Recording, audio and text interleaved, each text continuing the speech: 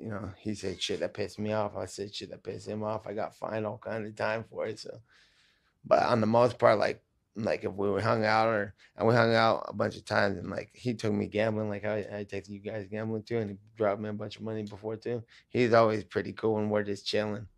So we actually got a good relationship. But That's dope. yeah, I've never gotten that pretty treatment. good. He gives these guys 50K at the table, Yeah. whatever. Like it's nothing. He did that when I was a kid to me too, and I'm like, wow. He's like, hey, go cash out. Let's go to the next spot. And I like, here, I brought him all this money back. He's like, keep that. I'm like, yes. I was younger, like 22. I was like, fuck yeah. Was he still playing like big action back then? Yeah. Well, fuck, that was huge to me. Whatever it was, I remember it was like, like hundreds of racks and shit. I don't know. Damn, this one. I can't remember. It was a long time ago, but it was a lot of money. I remember when he had me cash out, just keep the money.